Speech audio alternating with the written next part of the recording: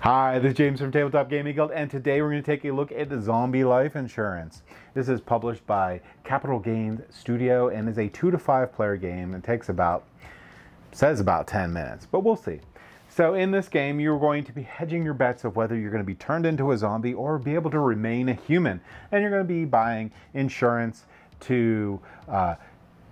for the inevitable turning into a zombie, or trying to hedge your bets on staying a human and get a really great return on your investment for retaining your humanity. Let's go ahead down to the table here. I'll give you a general idea how the game plays, then we'll come back and I'll give you my final thoughts.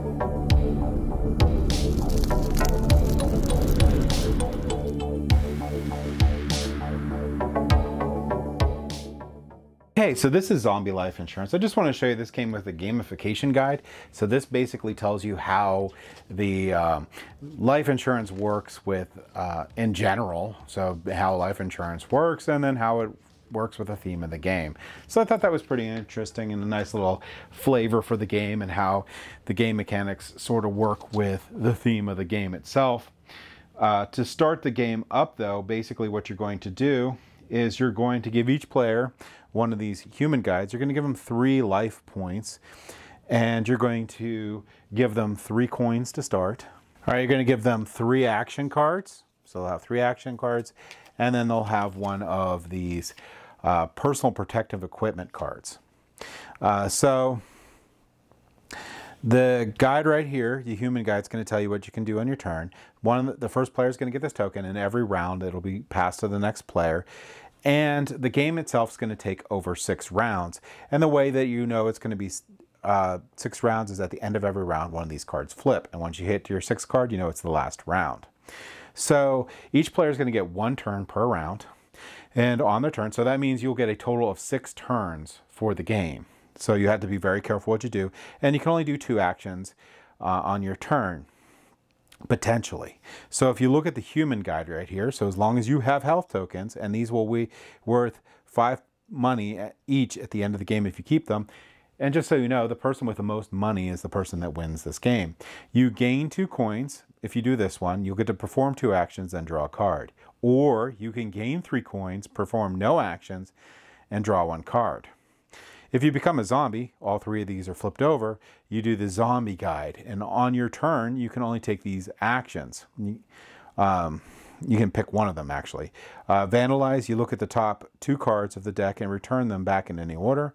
Scare, make a player lose 2 random action cards. And bite, look at the top 4 cards of the deck and remove 1 card from play.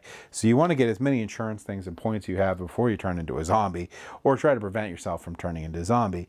And this PPE will help you along the way. You can place this eviction card back into the deck to stop a zombie from taking an action, which is pretty cool. Now, when you put these cards out, they have this symbol right here with the down arrow. That means you have to pay 2 coins. And when it says place into the deck, you will take that deck and you can place it anywhere you want in the deck. You actually don't shuffle it. You put it where you want. So keep that in mind for that. So on your turn, let's say I do the top part, not the bottom part, because that's self-explanatory. I'll just gain 3 money and draw a card. Here, I'll just gain 2 money. I get to perform 2 actions before I draw a card. Okay, so for one of my 2 actions, I could play a card here, so end your turn without drawing a card, which sounds bad, but it's actually really good. You can see why in a second. Take a random card from a player's hand, or place another card in your hand into any position in the deck, which is really cool. Now, these you don't worry about at all. So you don't worry about these bottom parts, but you can play these cards. If you play 2 of them, that's your 2 actions. The other thing you do for one of your actions, or both your actions, is you can buy insurance cards. The cost of the insurance card is here, and the cost of playing the cards is here. So if I want to play this card here, I'm going to have to pay 2 money to play this card. If I want to play any of these cards, I play 0 money. But if I want to purchase any of these cards, I would pay the money on the top. So if I want to pay endowment, I would pay 1 money and it would go into my place. What this means is every turn until this is resolved, it's going to cost me 1 coin if I want to keep it. If I don't pay that coin, I lose the card. And here it means that I gain 2 coins plus 2 times the number of rounds that I survive. So every time I go through a round and put a coin on here, I will get another coin, and this will only happen if I don't become a zombie. So not all 3 of these flip. If all 3 of these flip, I only get 2 money.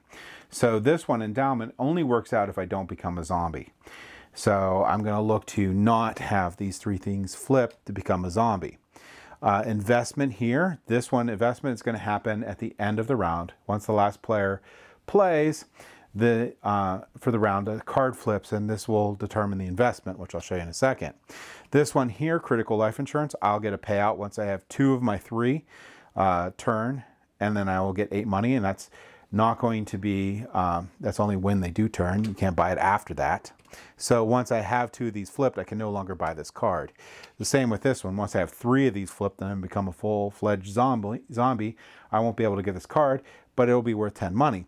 Now this is descending, so these stacks here will go down. So buying them, it's going to entice you to buy these to get the bigger payout, but you want to get to become a level 3 zombie as fast as possible.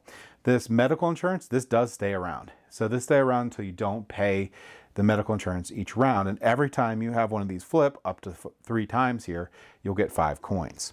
Those are those cards. We'll go over this guy in a second, but at the end of the turn, you're going to draw a card. If you draw an infection card, you will have to flip one of these tokens. Now, there's a couple ways around mitigating this card, but in general, you are going to get infected. Then once you're infected, you're going to flip one of these over to your unhealthy side. So you've now become infected. You will then take this infection card and slot it into this deck anywhere that you want, and then move on. Once everyone's taken their turn, the end of the round will trigger. When the end of the round, you'll flip one of these cards over and you'll look here. So here you'll get 3 coins if you have an investment for each of your investments. So at the end of the turn here, I would get 3 coins, or end of the round, I'm sorry. They're all different on the bottom. Some are 2, some are 0, whatever. And then also your turn counter. Also, this would move clockwise, and then we would begin another round. This will continue until the end of the 6th round. And at the end of the 6th round, you're going to total up your points. If you have these endowments at the end of the game and you haven't turned to a zombie, because they'll instantly net you 2 and get discarded when they are. And that's the same with all these. They will get discarded once they're used up, except for this guy. And they'll also get discarded if you don't pay the cost per round. You'll get this at the end of the game. If you're not a zombie and you have these, for each of them have, so you can get a lot of points there. You'll get any coins for any of these that are not flipped over. And the person with the most points wins. Remember, as soon as you flip the 3rd one over during the game, though, this card flips over and you use that side for the rest of the game.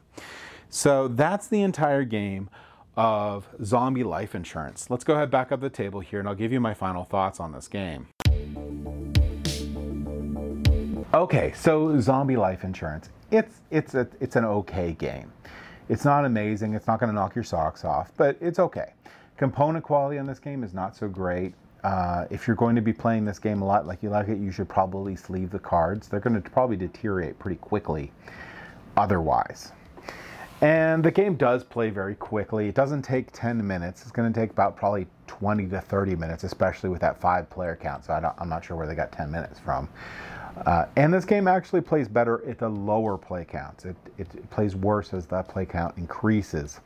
And this is because you run out of insurance policies to purchase. And even though you'll only really have a couple turns for the entire game, it doesn't really feel like you do much in this game. You only have 2 actions on your turn that get all rolled into what you're going to do.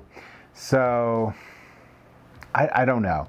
It's definitely a game that if someone put on the table, I would probably play a different game. But if they absolutely wanted to play this, I would. So for me, myself, it's not going to be one that I keep in my collection. It's not. I don't even think it's going to go into our board game library at all for the community. But I could see where the game could be fun. And if you like the overview, this game might be a game for you. So that's my thoughts on it. I'm a little lukewarm on this game. I really didn't enjoy it. I could see where it could be enjoyable. The theme is interesting in the game. I wish the component quality was a little better. But yeah, there you go. So that's my thoughts on Zombie Life Insurance. Thank you for watching.